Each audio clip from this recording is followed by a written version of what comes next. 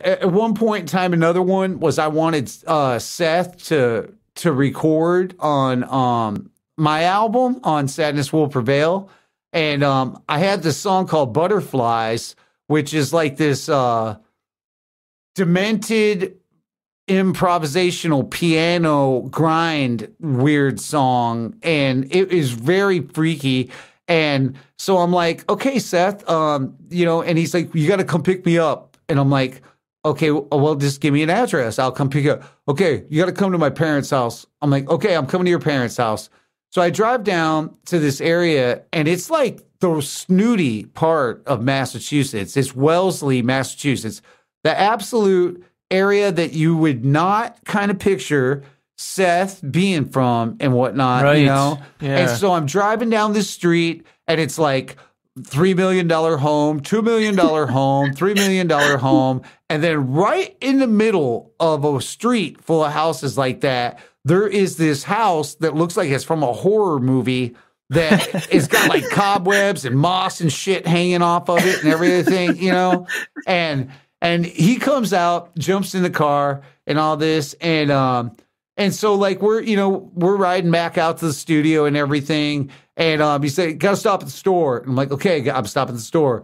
Buys a big giant bottle of mezcal or whatever. And like comes back in. I'm like, okay. So I'm going to get everything ready to go. And in a few minutes, and I've got the headphones out there for you in the other room. And he's like, got to get fucked up first. And I'm like, okay. I meaning you do, as in me. And I'm like, what? And he's like, man, if we're going to get out there, then we need to get really out there. And I'm like, how am I going to operate the tape machine? Like, if I like do that and stuff. And he's like, I'm not doing the fucking song unless you do. And I'm like, okay, I really want this bro to sing on my song. And he's my buddy, but like he was determined about this shit. And so I got fucked up, and I'm like really fucked up. And I'm sitting there in the chair, and I've got to my left this remote control, and I remind him again, the headphones are out in the other room, okay? And he's like, not doing it out there. And I'm like, okay, man, well, where do you want to like do it at? And he's like, in here with you, in between the speakers. And I'm like, okay, so you want to sing the song in the control room with no headphones and just sing in between the speakers while I'm like recording it and the music's going back into your microphone and all that kind of shit.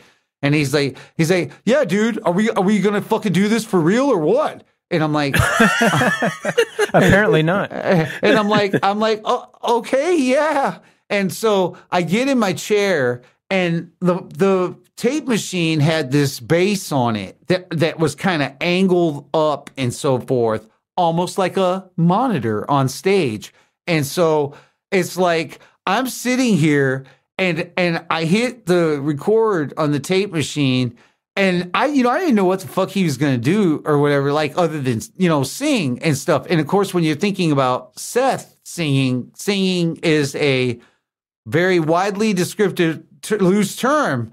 And so all of a sudden, if you could imagine being fucked up out of your mind, right next to my head, like he leans down with his mouth like parallel left of my ear with the microphone, and it starts busting out these crazy like pig and hog and animal sounds, and like it's like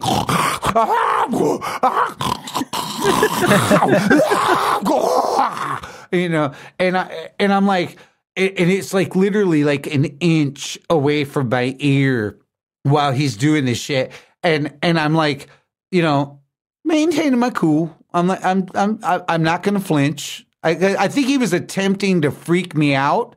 And which inside he freaked me out, but I wasn't about to let him know that on the outside. So I just sat there, and but that was one of the most insane recording sessions of all time, because you just had to be there. If you get a minute to listen to that track, it's called Butterflies, but it sounds like someone morphing into altered states, the movie or something, and Whoa. like transforming into an animal or something. I don't know.